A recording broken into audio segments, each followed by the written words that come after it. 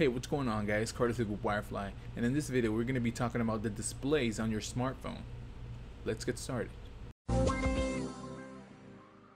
We always say to ourselves that more pixels is always better, but is that necessarily true in a small display? I've been using the SL5000 from Very Cool for the last week or so, and well, this is not an HD display, this is a VGA display, and it's actually not that bad. It sure looks cool on paper, or it's cool to brag that your phone has a 2K display on it, but it's not cool when it's sucking up all your battery. I've used several phones with different displays, like in this case the VGA display, a 720p display, 1080p, and a 2K display. And it seems like the 720p display could be the best option. An HD display that will work good but won't be that demanding. This one, like I mentioned, is the SL5000, also known as the Quantum. It has a display with the resolution of 480 by 854, that is 198 ppi.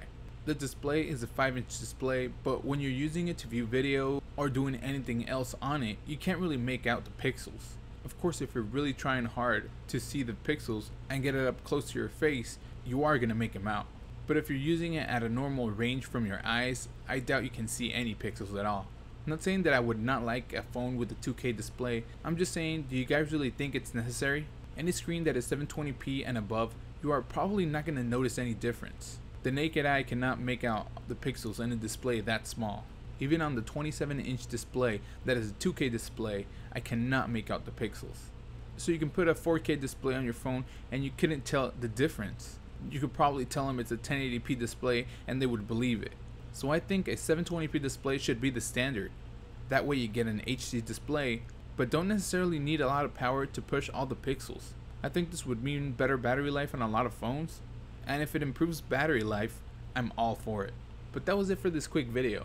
Let me know in the comments down below what you guys think about displays. Is a 2K display a must-have or a 1080p, or do you guys think 720p should be enough? Leave all your comments down below, and well, I was Cars with Wirefly, and I will see you guys in the next video.